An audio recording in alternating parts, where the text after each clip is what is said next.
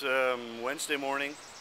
We've we've woken up relatively early, kind of late for me.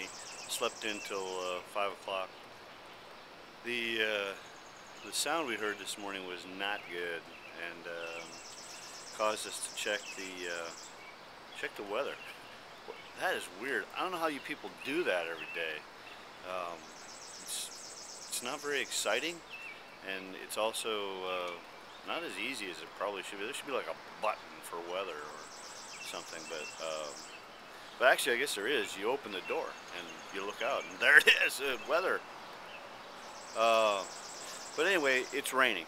Well, it was sounding like it was raining, and now it's kind of mellowed out. But you can see on the cars that it was raining, and you look out at the sky, and it doesn't look too good. Of course, that's looking east at what's just passed over us, but based on what I saw on the weather, we're looking at more of the same for the majority of the day on into St. Louis, and it's looking like there's a couple of days worth of this stuff. So I'll back out here just a little bit and show you what we did with the bikes last night. We were parked in just a regular parking spot, which would have meant that because of the stitching on our seats, we'd have wet butts today.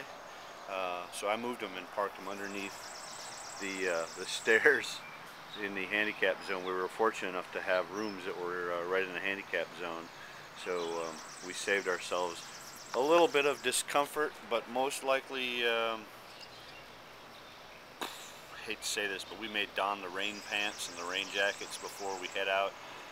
That is an exercise, and sometimes an exercise in futility, because the water, when you're riding out in the water at 60 miles an hour, the water goes everywhere and you get wet no matter what. So we'll see.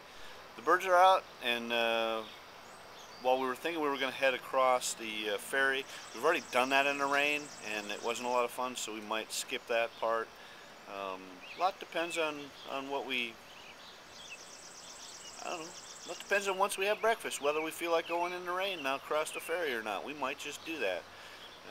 It challenges things. Going the other route is a lot simpler, but we're looking forward to having a great day. This is amazing. It's so much fun riding on the motorcycles.